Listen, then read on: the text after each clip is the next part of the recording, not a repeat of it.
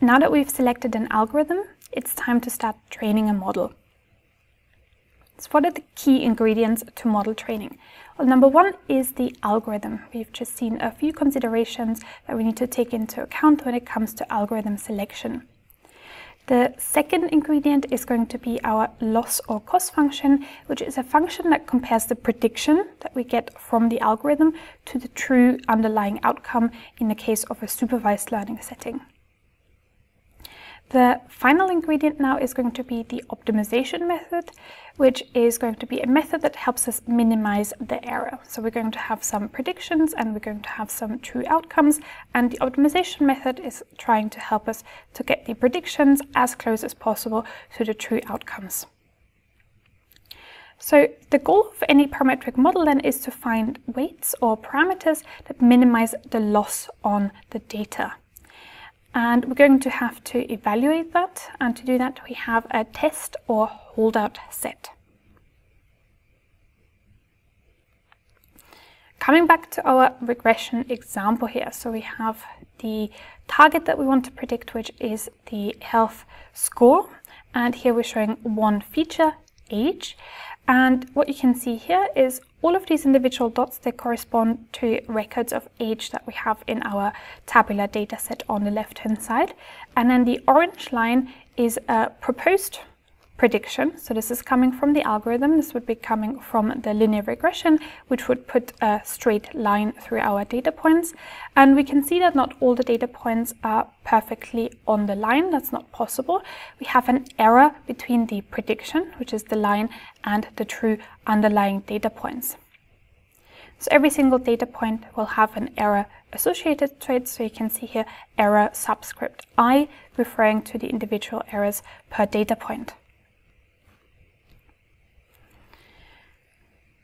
So the second ingredient then is going to be a loss function. So we've just seen on the previous slide an example of linear regression. That was our proposed algorithm. Now we need to quantify the errors. We've seen how to do it visually, but we need an equation that helps us quantify how big exactly that error is. And one commonly used loss function or cost function is the sum of squared errors, which is a numeric value that measures the performance of a regressor when the model output is a continuous numerical value between -infinite and +infinite. And we have the expression here. So C of W, cost function as a function of the weights, is going to be a sum over all of the data points from I to N, and the delta between the underlying true value and the predicted value y hat. And you would also notice that there is a square here. So we want to penalize data points that are further away more. So this is what the square helps us achieve. And keep in mind now that the y hat, that's the algorithm that we're proposing, is the linear regression. So if we were to write it out, we would get W0 plus W1x1, W2x2, all the way to Wnxn. So what we want to do now to improve the fit, to get a better line of prediction, is we want to minimize this sum of squared errors, the value that we get from calculating the sum over all of the differences between the true data points and the predicted data points squared. So that value should be minimal, and then we have the best line of fit. Before moving on to the final ingredient, which is going to be the optimization method, we're going to have a quick look at a classification example as well. So here we have a classification example where we're going to predict approved or denied as a binary outcome, yes or no. And on the right-hand side, we have a chart that illustrates the approved and denied area. So everything on the right-hand side of the line, everything that's shaded in orange, that's going to be approved, and all the data points that fall to the left, those will be denied. So what does the cost function look like in the case of a classification example? Well, first we need to talk about the algorithm that we want to use in a bit more detail. So we only really know linear regression up to this point, and what I'm showing on this slide is a quick way to get from a linear regression, which is predicting a continuous numerical value, to a classifier. And we're going to achieve this with the help of the so-called sigmoid function. So the idea here is to take the sigmoid function, which is 1 over 1 plus e to the minus y. And what this will help us do is it will squishify the values that range from minus infinite to plus infinite into a range of 0 and 1. So it will take everything that we have from the linear regression and turn it into this S-shaped curve. The final thing that we need to do now is we need to add a decision boundary, because the values, they're still going to be continuous, they're going to be probability values now, but we still need to introduce a threshold above which we will say class 1, and the threshold that's commonly used is 0.5.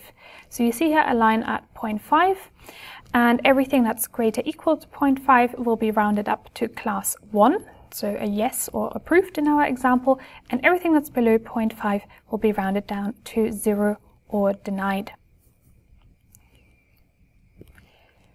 So now we can start talking about the loss function, and a commonly used loss function in the case of classification is going to be the log loss.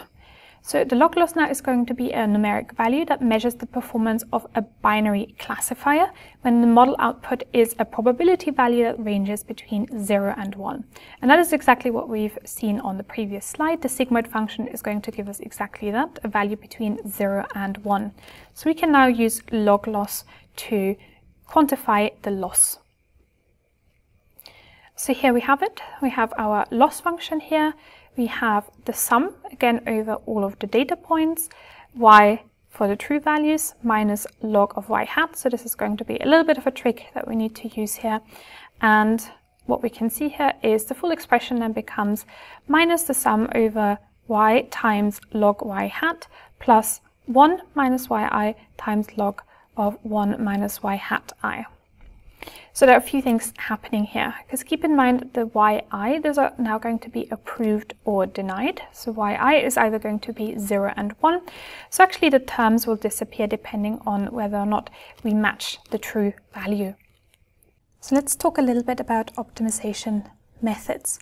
As explained earlier, optimization in this context here means minimizing the loss function.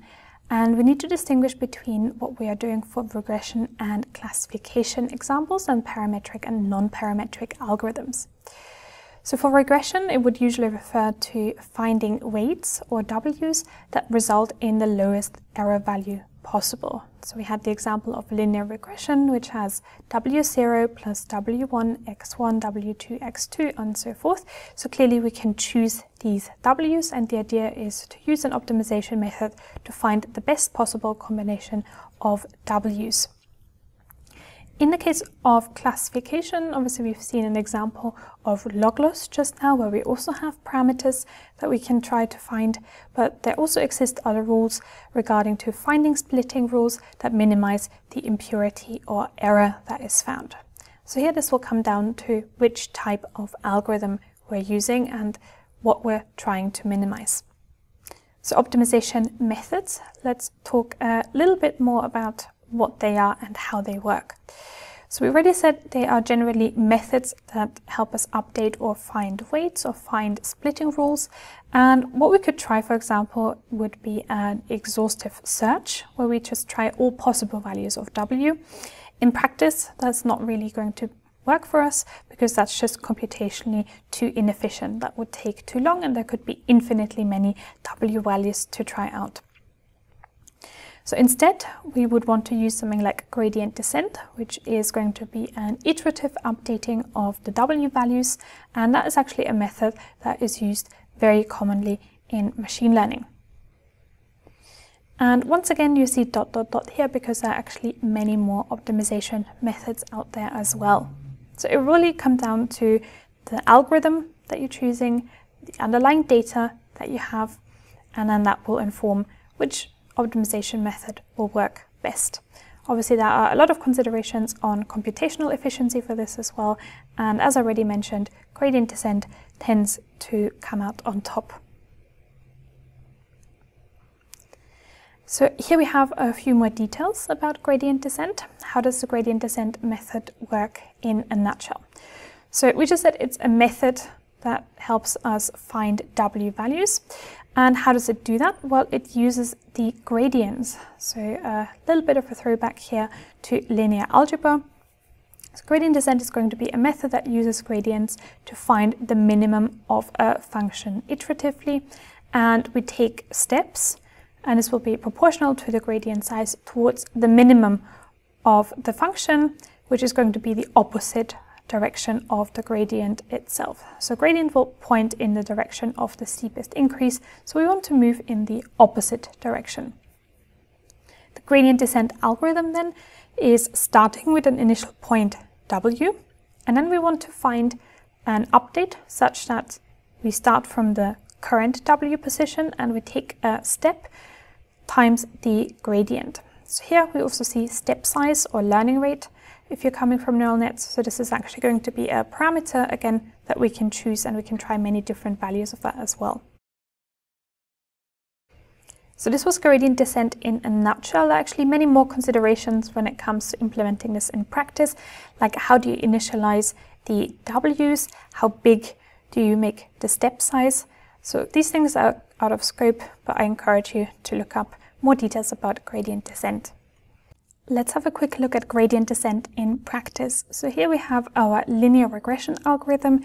The W0 parameter is going to be our intercept on the y-axis, and then we have W1 as the only other parameter. So in our case, that was the weight for the age feature, and then in the third box you can see the error, so sum of squared error. And as the W0 and W1 get updated, we also can see the error going down.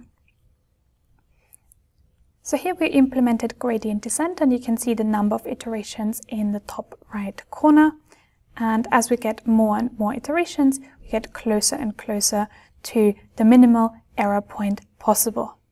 So here we just stop at 600 iterations. We could let this going for a little bit further and then would hope that the error goes down a little bit more, but this was just to illustrate what gradient descent would look like in the case of linear regression.